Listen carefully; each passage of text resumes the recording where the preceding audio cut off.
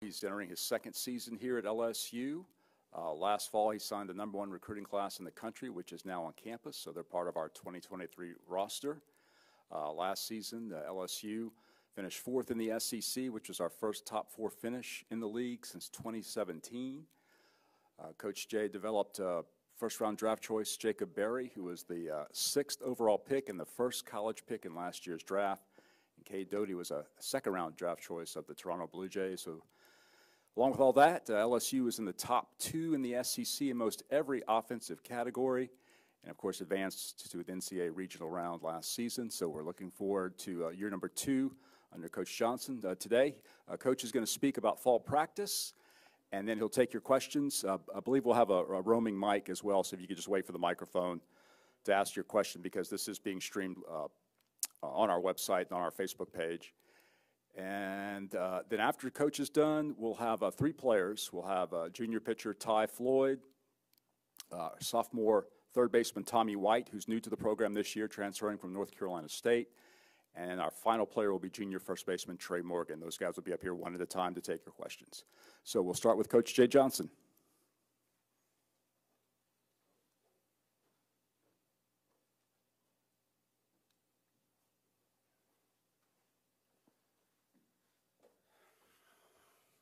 All right, good to see everybody.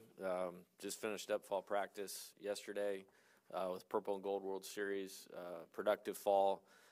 Credit to the players. We've been at it for 14 straight weeks. We start right when we get here, 8-hour weeks on the front of it with strength and conditioning and skill work and individual work, and just finished up our 45-day team segment. Thought it was productive. There was a few things that were really important. Obviously, we have a ton of new players. So building a concept of team with really good returners, a bunch of new players was a priority. To this point, we've done as much as we can, with that, and I think that was positive. Learning a little bit more about some of the talent that we brought in and what those guys can and cannot do, and then put them in a position to go work on those things on their own for the next month is something that was really, really important. We're still probably not ready to play a game, at least in my eyes, yet. We were a little slower with a lot of things and a little bit more deliberate with things this year, just because of the amount of young players, new players, those types of things. But the work was much more quality, and I say that just because the foundation of how we're going to roll was more set in stone, at least with half the roster, and led to a lot more productivity. And I credit the returning players a lot in regards to that. So kind of at a intermission point, or what I would call the 4th inning of the year, where these guys have to go and do their own thing. We're going to itemize what we want them to get better at, strides that they need to make to put themselves in the best position to contribute to our team's success, and they'll go do that right now after they get finals wrapped up and ready to go, and then we'll be rocking and rolling in January.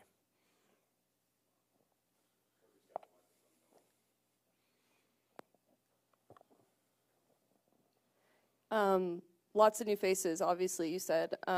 What freshmen really stood out to you this fall, then, as far as making strides? I know that you don't like to single out players, but I'm asking.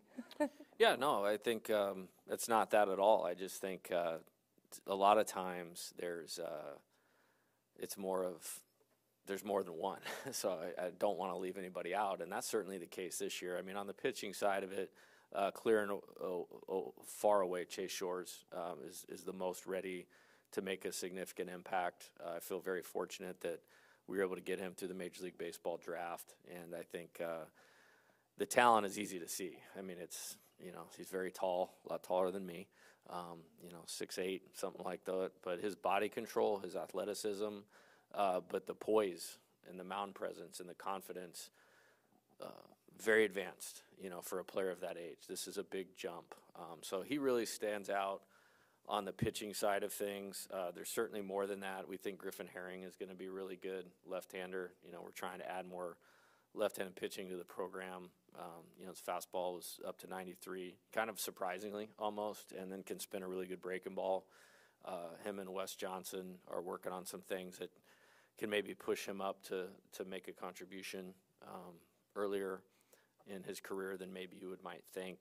Those are probably the two on that side of it. Aiden Moffitt has a big-time arm. I mean, he's up to 98 miles an hour and really showed some flashes. I think he struck out 5 in 2 innings yesterday in our Fall World Series. So that was great to see. So really exciting to have some really good young pitching, in the program. And those 3 guys kind of stand out on that side. On the position player side of it, if you followed any of the scrimmages, we got those guys a lot of playing time. Jared Jones has a lot of talent, is a big physical hitter with good ability to hit, not just hit for power. Had some success in those games, hit a couple home runs in the games against McNeese and Louisiana Lafayette. Paxton Kling's a terrific athlete. Center field, can really defend, can really run, has power, really all the tools, that you look for.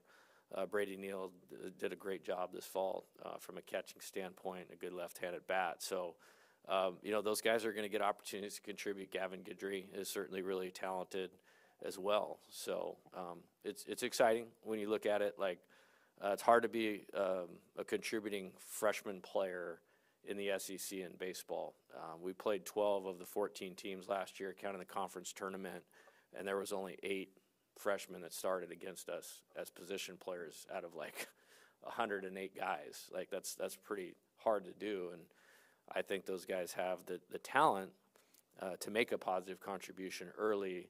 It'll just be getting up to the speed of the game and having the ability to slow it down so their talent can be used. And normally it takes somebody pretty special like a Dylan Cruz or Jacob Berry or Kate Doty or somebody like that to be able to crack in. But I really think a few of these guys are going to be able to do it.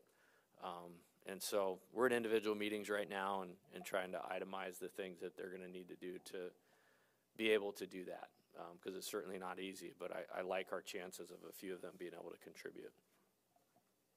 Hi, Coach. Right up here. Yeah. So with the addition of a bunch of new transfers, a bunch of new freshmen, I'm sure this fall kind of opened your eyes to see where you're going to place these guys. But do you kind of like tell them that, like, your spot's not secure, you still have to fight for where you want to play and if you're going to start, because you do have an addition of so many talented athletes? Yeah, I mean, there's a really good quote I like. It's like, success is not owned, it's rented, and your rent is due every day. Like, that's one of my favorite quotes. And if you're running a really elite program, which we're trying to do that here, that's a mantra. It's not like our mantra, but like, yeah. And I think, we can get some pretty simple ones out of the way. Dylan Cruz is going to play. You know what I mean? Trey Morgan's going to play.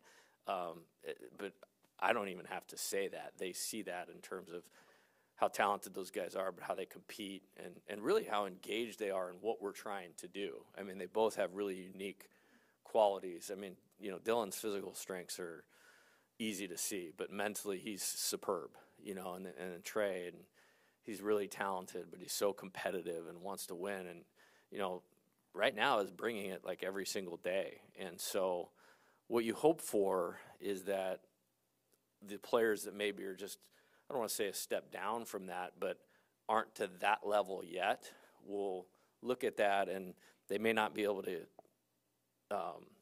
take and be as talented. That's out of their control, but the controllable things that they can do those on a daily basis, then everybody starts kind of positively affecting each other and lifting everybody up. And we're not really in a place where, hey, this guy's going to go here, this guy's going to go. We're a lot further along than we were at the beginning, as we should be. But we're not to opening night yet.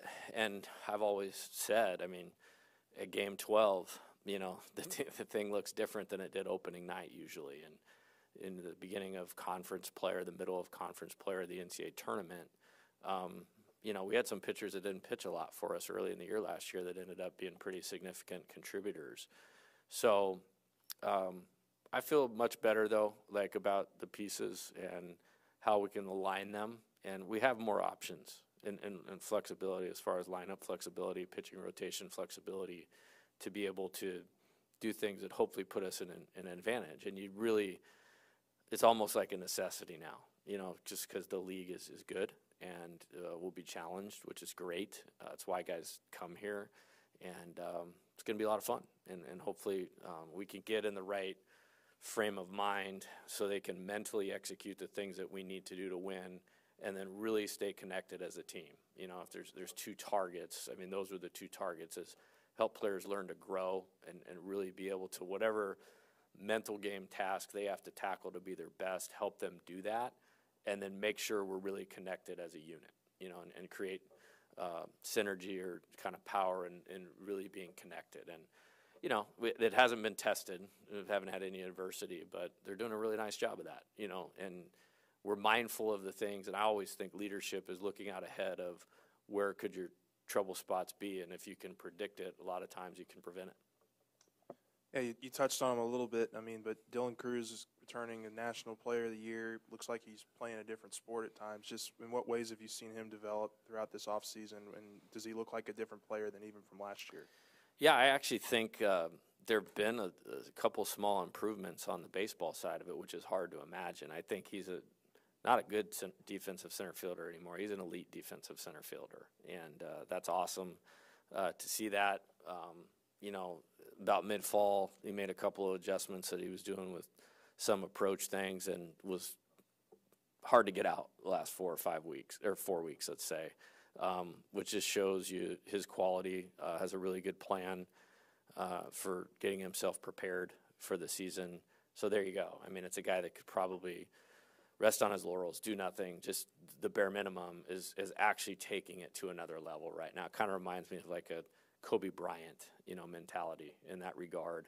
And then I think the other thing that stands out, and he doesn't have to do it, but just how much he cares about the team and the leadership piece and speaking up and helping guys along. And it's kind of funny. We were over at Louisiana Lafayette last Sunday, and I was sitting next to him and Trey Morgan in the dugout, and it's like both of them were talking the entire time. I wanted to be like, who are you guys? Like, I mean, it's kind of awesome, to be honest with you. So that's something I really appreciate. And you won't find, you know, one player in our program that's not pulling for him because of, you know, how he operates like that. But it's a really good example in how he works and leads and all that, and using his voice more now too. So it's awesome to see. I can't wait to see him talk. That'll be fun. You talked about having options in maybe ways last year that you weren't equipped to do so. Do you feel like you filled a lot of the holes, or are filling the holes, and that rent statement that you talked about will kind of take care of itself? I do. The rest, I guess. Yeah, I do. And I'll try to answer the question as best I can. I think that, you know, when you're coaching and developing, I think for the players, like the best thing I can do for them is give them like the mental discipline to just focus on their job and the task at hand and be present and all that boring stuff that I'm sure you hear from all of us. You know what I mean? But it is real for them to reach their potential. But then, you know, I'm the one person, and I really don't even love my assistant coaches doing it, to like look ahead to, you know, maybe this year or the next year after that or the next year after that, and say, where can we get better? And I think through development, you know, and there's certainly really good examples of that you'll see on our team, you know, Ty Floyd, Grant Taylor. I mean, those guys are really developing, and they deserve a lot of credit for it. I think Ty started kind of midway through the season last year, and there's a lot of credit to them and then to him. And then you add, you know, Coach Wes Johnson into the mix, and the wisdom that he has and the ability to connect and teach that he has. He's making a massive step forward. So it's a player that was on your team, but they're not necessarily the same player. So a lot of the holes are getting filled that way. And some of it you can't get through without experience. You know, it's kind of marvel at, you know, the football team a little bit. We have some really good freshmen playing for us and playing really well. And that's like outlier stuff, or like, you know, Dylan Cruz or Jacob Berry or Tommy White being as good as they were in their freshman seasons. So we certainly are trying to solve or close the gap on elite with development, and then obviously in recruiting. And I feel like we've done that. Now you have to go play, and you have to go execute the play. But I feel very good about being closer to be able to do that with the way that we've recruited and the way some of these guys have developed.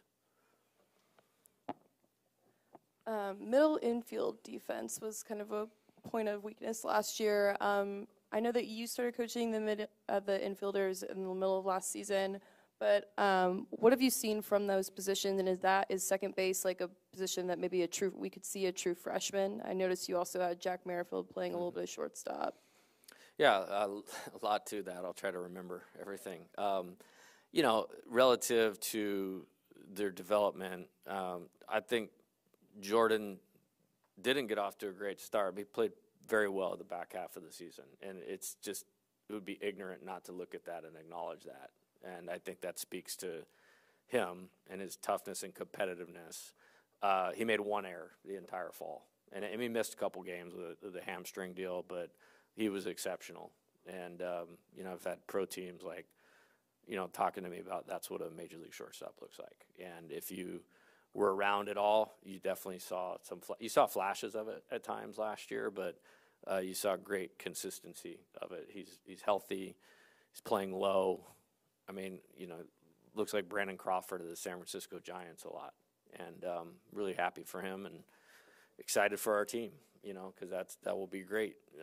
Relative to the second base thing, I mean, we've used a lot of guys, sometimes out of necessity, just with not having a lot of depth, just in infielders, period, because of the Major League Baseball draft, moving guys to the position.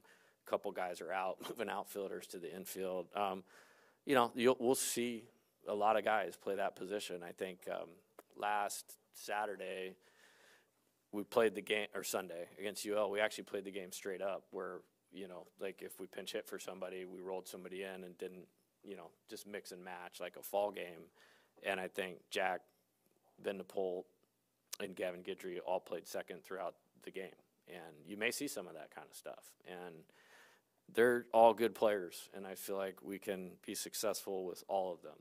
And Gavin Dugas missed the last 3 weeks with a eye procedure. I wanted him to get his eyes checked, and then when they did that, they went and found this thing underneath his cornea that had to be removed, and so that was good for him. And so he was doing fine as well. So there's a lot of, we had to throw Paxton Kling in there a couple times. I think Joe Bear played second base, which not something maybe I would have had scripted out, but try to get them under the mindset of you're a baseball player. You don't have to be pigeonholed into something, and I think there's a lot of guys that'll be able to get the job done.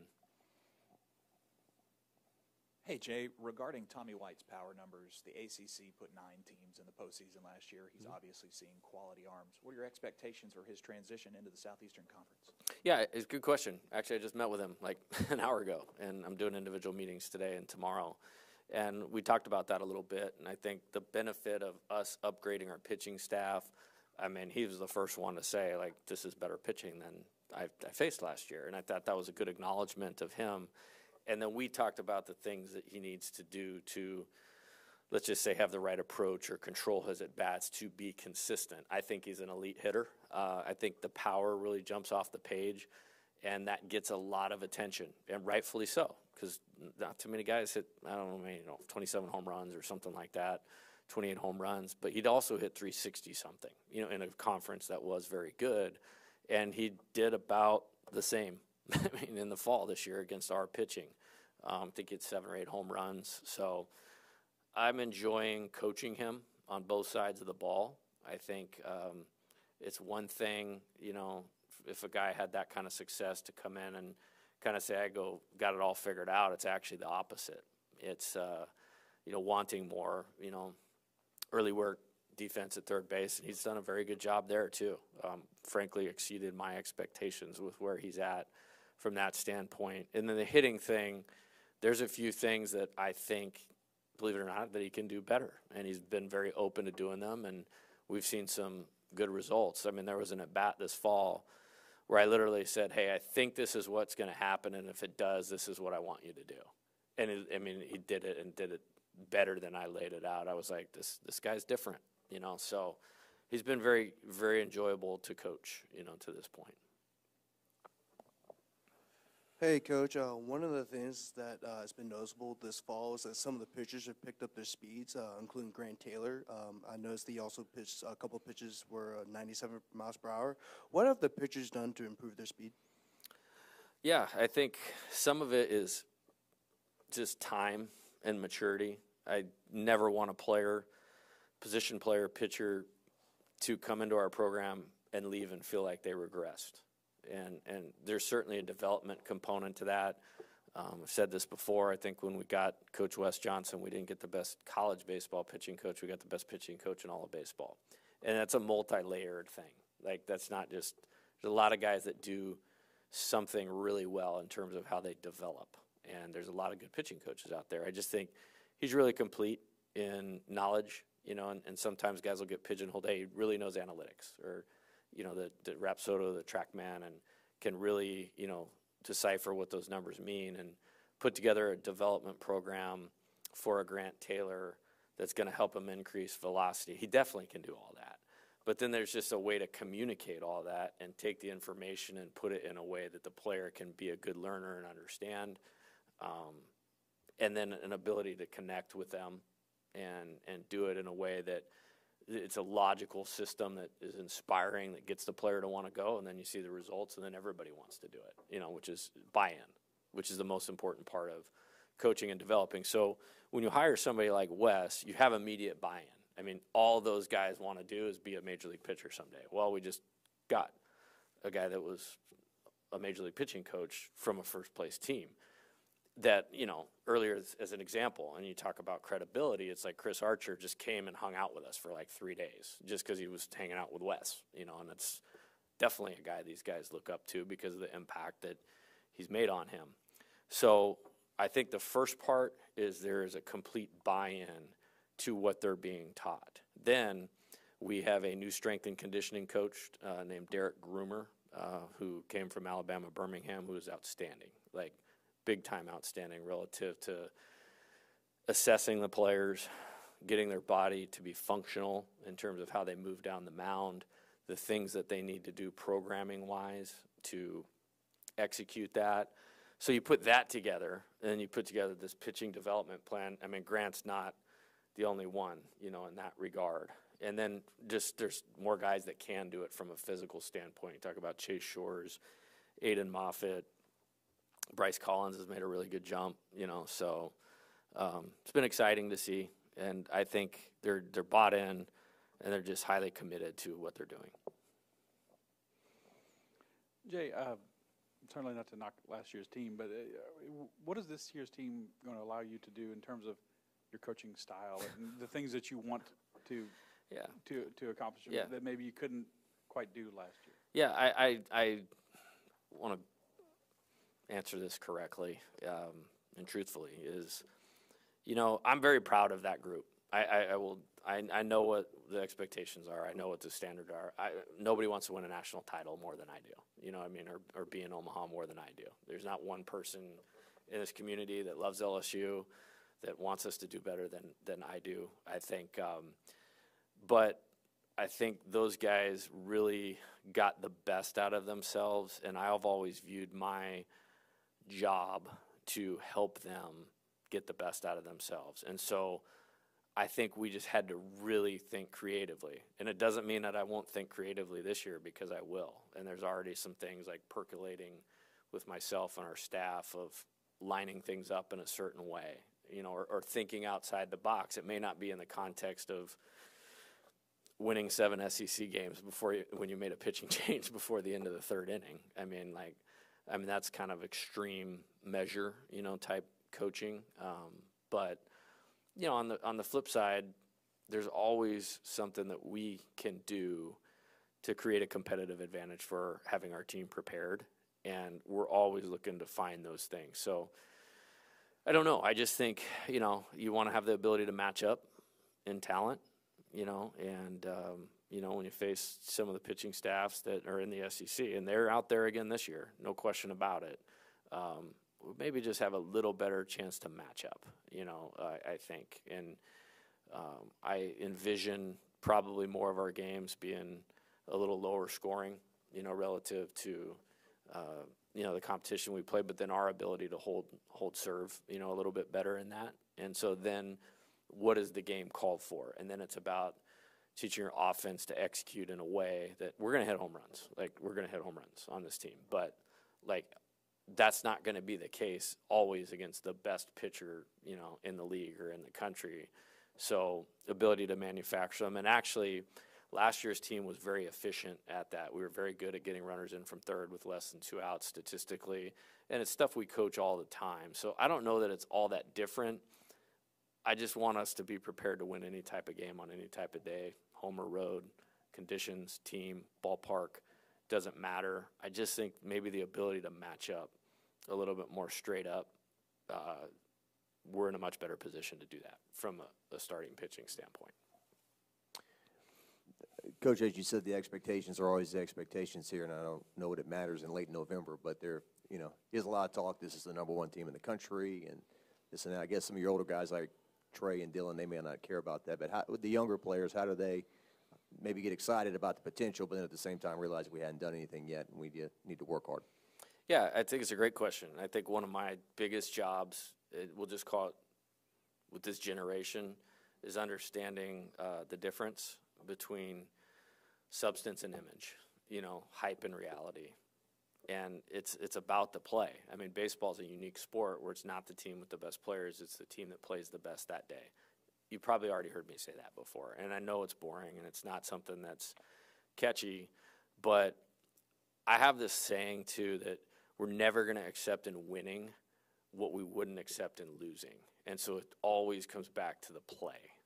And so we're always focused on the play and then the things that really, really matter. Like, hey, I understand we were able to overcome this in this particular game.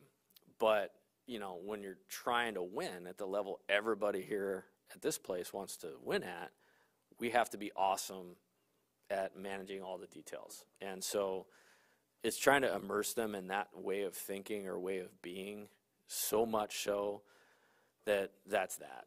And it's fun for all of you guys to talk about and write about, and it's awesome. It makes playing here awesome. But it doesn't really have anything to do with how we perform. Like, they need to stay focused on what they need to do so they can be the best version of themselves and we can perform. So that's kind of my thoughts on that. Yeah, just kind of bouncing off Scott's question a little bit. I know one of the areas you wanted to really see improvement in this year is just aggressiveness on the bags. I mean, have you been able to see that this offseason in terms of your speed, and just is that going to be another way for you guys to be able to generate runs next season? I think it can be. I think there's a little more athleticism, and it maybe depends on how lineups shake out. But here's my style of offensive baseball is what do we need to do to win? I've said this before. I think the first time we went to Omaha, Arizona, we led the country in sacrifice bunts. The second time we went to Omaha, I think we had 18 sacrifice bunts for the entire season. And we coached the whole part of it. Therefore, we're never subjected to or limited to a certain type of game is being played a certain way that we can't function or execute in. So now you look back through last year, there wasn't a ton of speed. I mean, I'll just take Jordan, he had a knee injury, and he was probably one of the better runners. Tyler McManus was the catcher. He played the whole year with a torn meniscus. Trey Morgan had a knee injury. So there's 3 of your 9 that physically just can't do it. Jacob Berry, best hitter there was in college baseball last year. Not really a burner, you know what I mean? So, but you look at Dylan, healthy Trey, Paxton Kling, Gavin Guidry, excellent athletes. Jordan, healthy. So it could be there, but at the same time, we want to create a big inning, because if you win the big inning of the game, you have a 90 to 92% chance of winning the game. And so there's a lot that goes into that. And sometimes you just have to evaluate the risk reward. Great, we could steal a base, but if we get thrown out, and I just took Tommy White, Dylan Cruz, Trey Morgan, Jared Jones, any of these freshmen have an opportunity to drive a ball in the gap, that's not smart baseball. So I would like to have us be a problem to deal with on as many fronts as we can, because then you make it really difficult on the opposing pitcher and pitching coach. So that's always the goal. Good question. You also wanted to add more depth to the catching position, which you did. What did you see from those new catchers this fall? Yeah, I mean, as a whole, I think not a new one, but Alex Milazzo, healthy, which is great for us. He's done a great job defensively, as he always does, you know, handling pitchers and those types of things. He also did a terrific job, you know, mentoring those younger players, which was great. Hayden Travinsky, he's been injured throughout the whole fall with leg stuff, so, and has been sick, so he had kind of limited time back there. You know, Brady, I think Brady Neal is probably the most advanced receiver, blocker, thrower. He's built very well to be a good defensive catcher. Obviously, a really good left-handed hitter as well. I thought he did an exceptional job last Sunday when we were at Louisiana Lafayette. You know, when I talk about being multi-dimensional offensively and giving you a lot to deal with and being a problem, they're as good as anybody in the country at running that type of style and system. So part of the reason I threw him back there for a good portion of the day was like, hey, man, if you can withstand this, then you can withstand anything. And he did a nice job, and him and Alex split the day there, and they both did a good job. We were able to, and part of it was good pitching, but we were able to contain the running situation there, and Brady did a good job with that. Jared's got a really good throwing arm. Ethan's got a really good throwing arm. They're big-bodied guys, which is a good target to throw to. I think all of them just need experience, you know, between the season and summer ball next year and those types of things. I would guess it'd be like in football having 3 freshman quarterbacks. There's a lot to – you just got to go kind of one thing at a time. Thank you.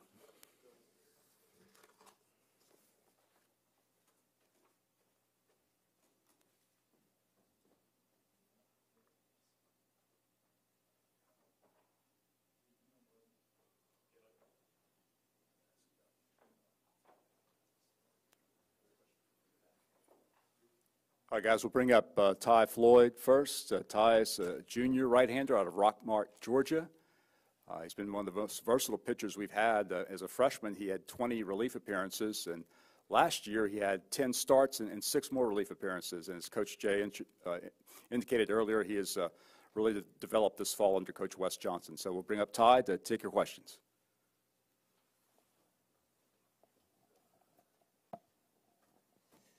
Hello. Yeah, hey Ty, just you know, Bill just mentioned it, but just what kind of things were you working on this off season, and just how have you grown, I guess, your game, you know, the last several months and into this fall as well?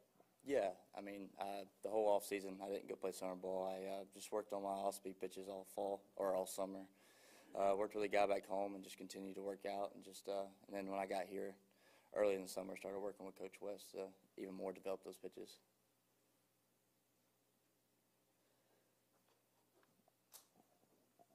I guess what kind of impact has Wes had on you in the last couple months? Have you noticed a pretty significant jump in your game with those off-speed pitches? Yes, I feel like I've improved a lot over the past couple months. Not just me. I mean, everybody on the team's improved an incredible amount. I think Wes has honestly done. Coach Wes has done great things for me, not only from the mechanical side of the part of the game, but also the mental side of the game. What is it like having Alex Milazzo back catching, and what is it like throwing to some of these new freshmen? Yeah, I mean, Alex has been great. I've been fortunate to throw to Alex the past 3 years. He's been nothing but great behind the plate for me. But it's been great. You had to throw to Brady Neal, Ethan Frey, and Jared Jones. They've been great behind the plate. I think all of them are going to make a huge impact this year behind the plate for us.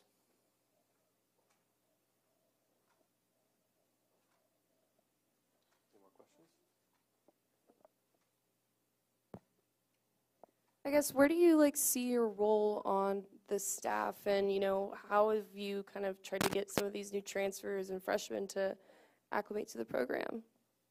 Yeah, I mean, of course, it's early in the year. I don't know any of our roles just yet, but I feel like I've already talked to Coach Johnson and Coach West about all that stuff, and they just told me that just be ready to be able to make a big impact on the team and pitching important innings. And I tell all the freshmen the same thing, just knowing that when your time comes, be ready to step on the mound and do your job.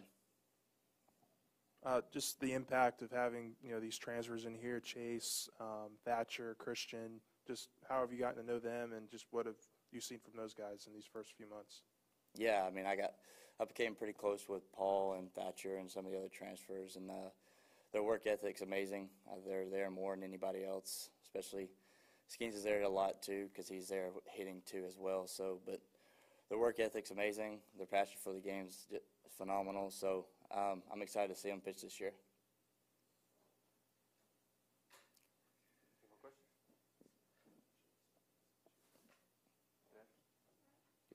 Good. All right. Thank you.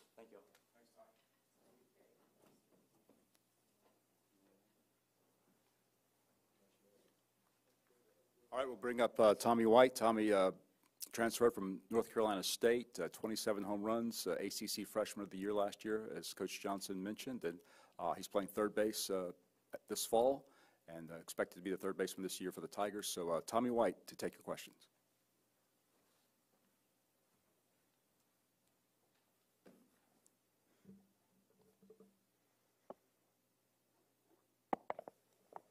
Hi, Tommy. I'm Leah. I'm from The Advocate. I'll be covering your season this year. Just what's it been like coming to LSU, and how was your fall experience, your first fall experience here? Yeah, LSU's awesome. I love it here. But the fall's been great. A lot of work, which we all needed it. It's good to get around a new team, and I mean our team chemistry is really well, so everybody's really gelled together. So I think the fall has really helped that, being together 24/7. Hey, Tommy. My name's Glenn West. I'm working with 24/7 Sports. Just your journey here, could you just talk about it a little bit? What drew you to LSU when you entered the portal, conversations with Coach Johnson? Just talk about what kind of wanted you to come here. Yeah, I actually never thought I'd be going to LSU. Was never on my radar. But Coach Johnson reached out, and he ended up coming to my house. And it was awesome. Like he was a great guy. He showed me everything, laid out a whole plan that he had for me while I'm here. And I took a visit here, and I fell in love with Baton Rouge, so I ended up committing right away. I didn't even make my other visits. I just said I'm coming here.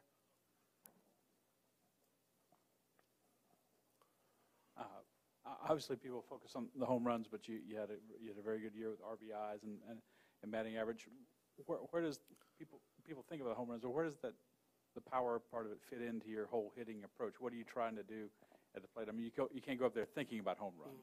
Yeah, I just look to do a job. I mean, I just go up there thinking whatever the situation is, just to get my job done.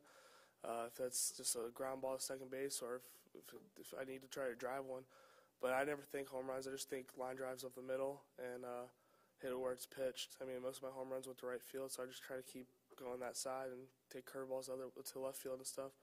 But yeah, I just hit it where it's pitched and just try to do my job every at bat, no matter what that is. Tommy, a lot of talk about you guys being the top team in the country and could win a national title, which I guess they always say here to an extent. But is that the biggest reason why you came here, and how do you get excited about that potential, but then realize we haven't done anything yet? We have to work hard between now and then. Yeah, I mean, LSU is always in the talks to win a national title, and I knew that coming in here. I knew the history about this place, but I also knew what Coach Johnson was trying to do with the team and make it almost a super team. And we have all the tools to be a national team, no doubt. But not only that is we have worked very, very hard. We aren't just going to roll out there and expect to beat everybody. We've put in the time, and we have a lot more to do. But yeah, no doubt, this team is definitely a national championship caliber team, no doubt. But there's a lot more work to be done. You've been working at third base. I don't know how much you got to play in the field last year. So what points of growth did you need to see from yourself there, and how has it been working at the position? Yeah, I played third base my entire life, so it was kind of hard to not play it last year at NC State. But I just needed that confidence boost back, just to get back used to it. I've been over there every single day in the fall, and I've gotten just as comfortable as I was in high school. So I have my confidence back over there, and I'm really excited. And third base has always been my home. I just had to realize that.